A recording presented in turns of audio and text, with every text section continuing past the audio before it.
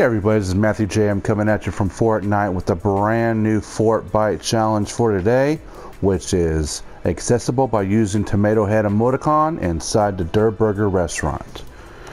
Now, you must have this emoticon equipped right there.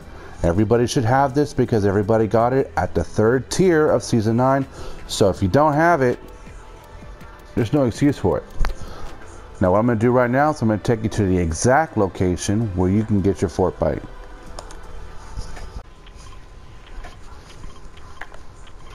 And this is where we're going to be going to get it, right here in this building right here.